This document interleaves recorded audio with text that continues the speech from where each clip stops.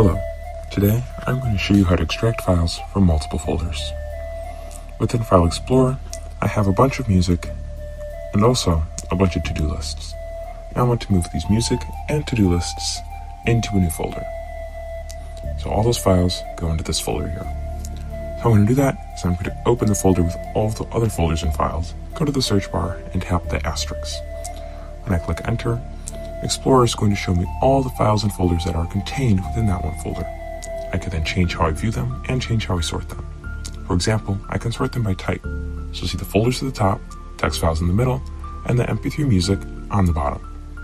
So I'm going to copy all my music and all of my text files with Control-C, close the search, and then navigate to the place where I want to paste them. I can then do Control-V and look at that. This works for as many files and as many folders as you want.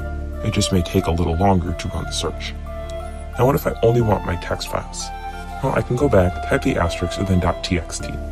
So what this will do is it'll search for any file that ends in .txt. So I can then copy this with Control-C, close the search, and in this case, I'm going to create a new folder, and I'm going to call it txt files. And within this folder, I'm going to paste all those text files.